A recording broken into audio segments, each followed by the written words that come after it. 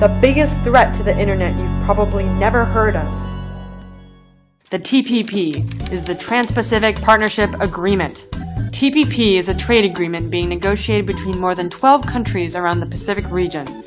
It has more than 26 chapters, and it covers a broad spectrum of issues, from trade of dairy, meat, textiles, and automobiles, to financial regulation, to labor regulations, and more.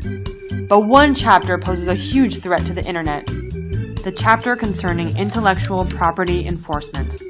We can't exactly know what's in that chapter because TPP is being negotiated in secret through a series of backroom deals that shut out the public.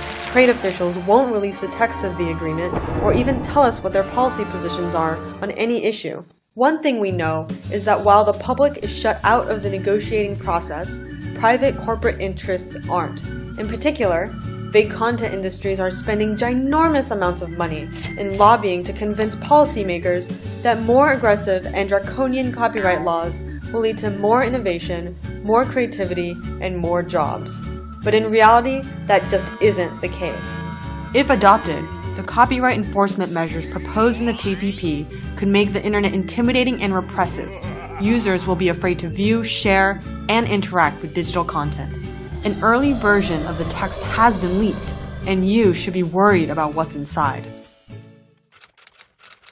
Internet service providers could be forced to become private copyright enforcers, lest they risk liability for the content posted by their users. While the TPP includes certain protections from liability, experience with similar provisions in the US suggests that ISPs will be encouraged to take down, filter, and block legitimate content, requiring only a private notice from an alleged copyright holder. The copyright industry is obsessed with restricting users from tinkering with devices and content, out of the fear that people will then use them for copyright infringing purposes. So what they do is install digital rights management software, or DRM, on devices to limit what users can do. Despite growing evidence that DRM does much more harm than good, this prevents consumers from unlocking their phones to change telecom carriers.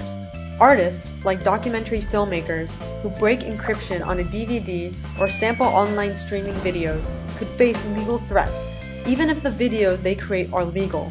People with visual or reading disabilities can be prevented from changing the format of books and movies to make them more accessible. Not only that, DRM, backed by the full force of the law, can be used to stifle competition. For example, a company can block unauthorized software or content from working with their devices just by enabling DRM. Corporations claim that DRM is necessary to fight copyright infringement online and keep consumers safe from viruses. But there's no evidence that DRM does much to combat either of those things. Fans should not be treated like criminals, and companies should not get an automatic veto over user creativity, choice, and innovation. These are only some of the problems with the TPP's copyright enforcement provisions. They would be harmful for everyone, except for companies that use these policies to suppress innovative competitors or to criminalize sharing.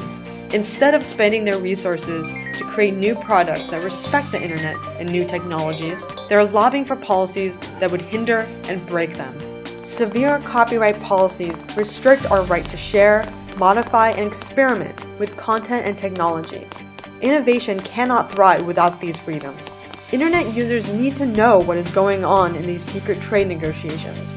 Internet users have a right to participate in this powerful international deal that will impact millions of lives for decades to come. Let's show our policymakers that we won't let backroom trade deals determine what we can do with our technology. Let's show them that we, the users, are unified against corporate efforts to restrict our rights.